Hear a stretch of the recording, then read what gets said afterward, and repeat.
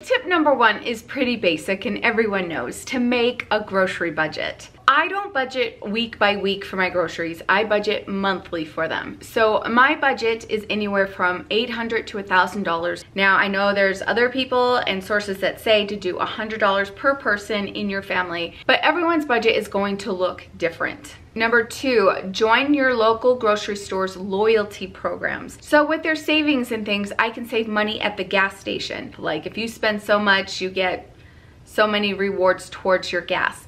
So I like to shop at Smith's for the majority of my things just so I can save on gas money. I'll end up saving all my rewards till I hit $1 off a gallon. And with your grocery budget and gas budget, I know are much higher now, shopping at Smith's or your Kroger's and having their rewards program with gas will definitely help you in the wallet this coming year. Tip number three, use coupons or digital coupons. I am big into the digital coupons right now. I used to be a major couponer with all the clippings. By couponing, it actually helped me start my food storage. If you'd like to see a video on how I do my food storage, I have a whole playlist for you down below. Don't buy things that you normally don't eat. Just because it's on sale, or if you can get it for free, if you can get it for free, donate it. But if it's something your family doesn't need, don't store it up. A great app that I'm starting to get into more is Ibotta.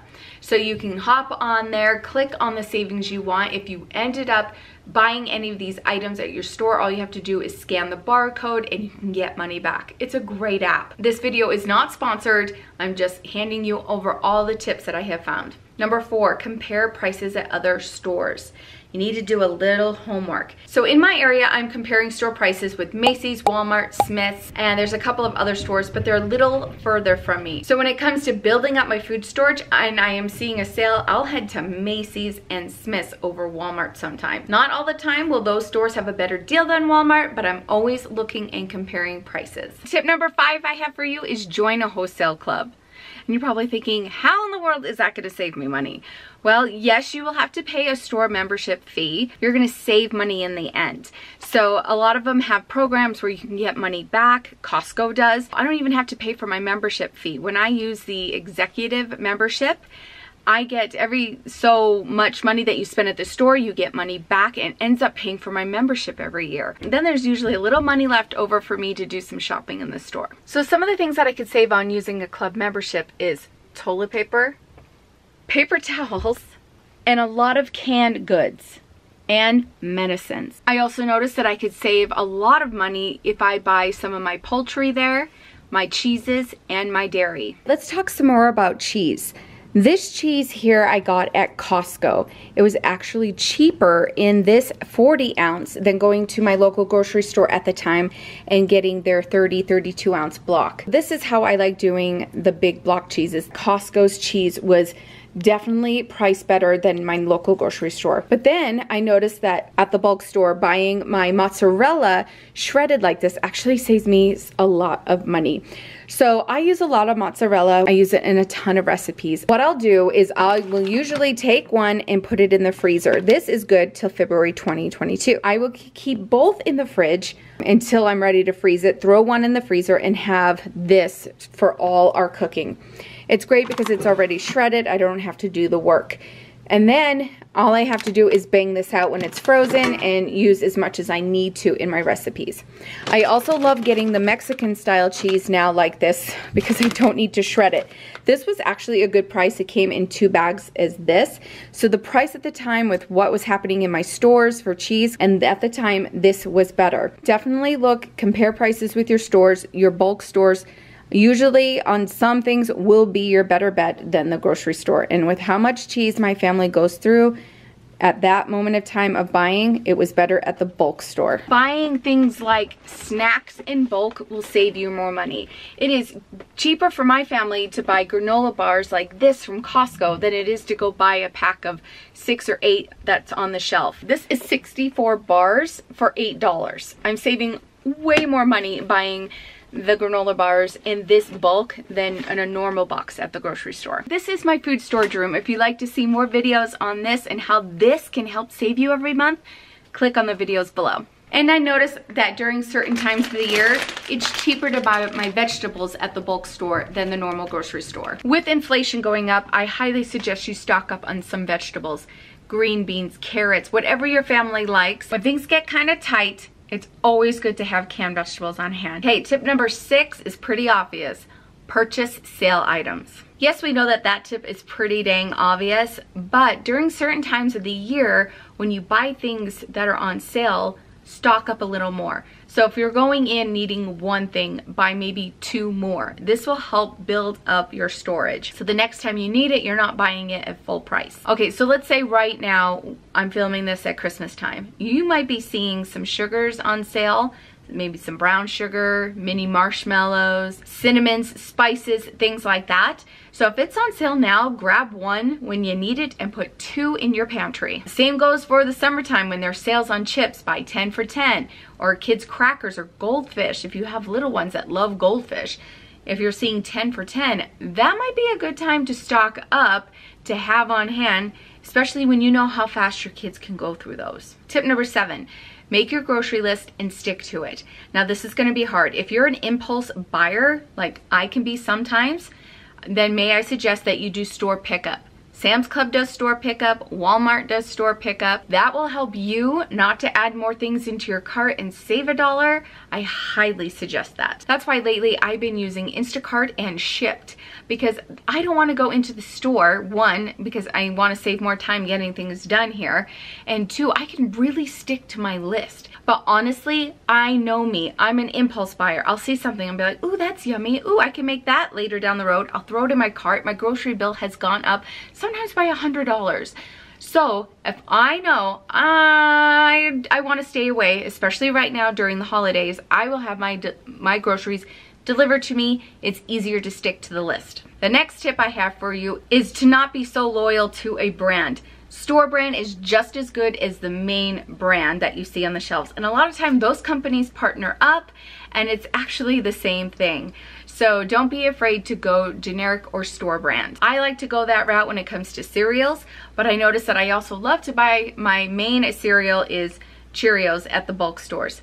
But when it comes to in the grocery stores, mainstream, just looking, I will go for the generic store brand of all the fun cereals. I'll also do that with my dairy products, like with cream cheese and ricotta, sour cream, cottage cheese. I will get the store brand. And my last tip for you is to buy your meat in bulk.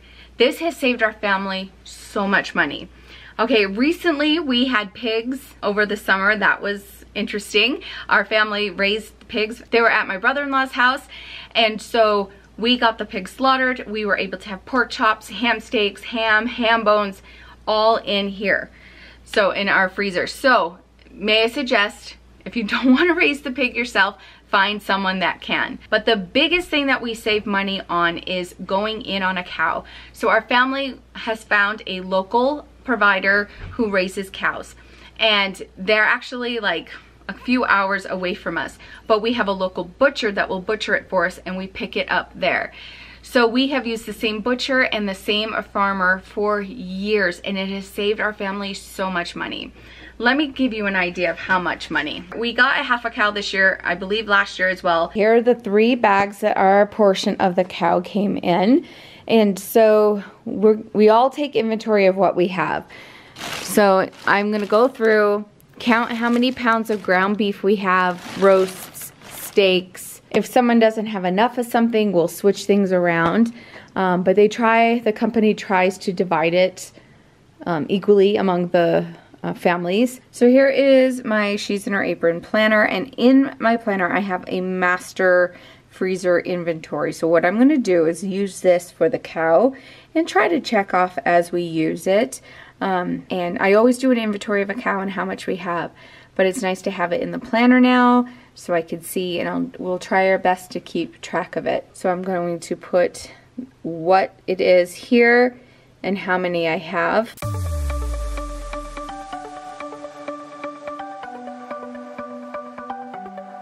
Do you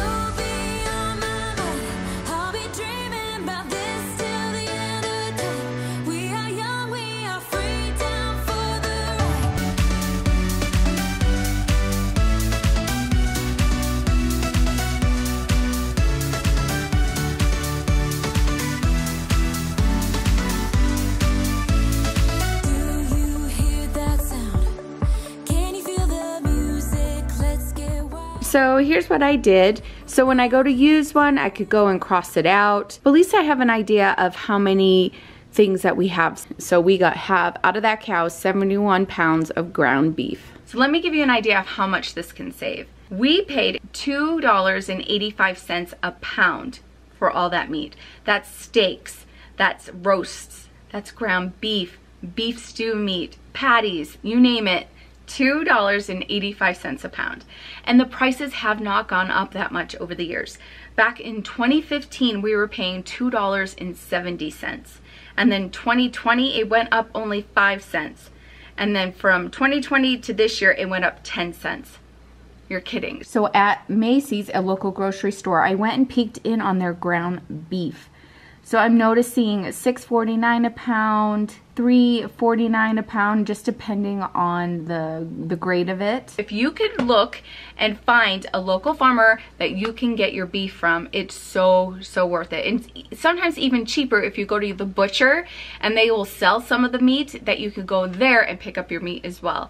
So this has saved our family so much money. If you can't get your bulk meat in that way, may I suggest a few outsources that you can do to have it sent to you. We really like Butcher Box. Again, this is not sponsored. Their meats are so good. Their ribeye steak is amazing. Their bacon is so good. And then there's also Omaha steaks. Those are delicious. Those are two other ways that you can get some yummy meats delivered to you. So when you're buying your own meats, ground beef at your grocery store, I highly suggest that you get a food saver and use that to store it up and put it in the freezer. If you don't have one or can't afford to get one, then I suggest that you get the air out as best as you can if you're using Ziploc bags, and use it within less than a year, so you don't get freezer burn. Inflation is not going to slow down anytime soon, I'm afraid. And so we need to do things that will help bring food to the table for the family. Well, friends, if you have any tips that can help us right now during this time of inflation and how we could save money at the grocery store, please leave those tips down below. I know we all can benefit from them. Bye.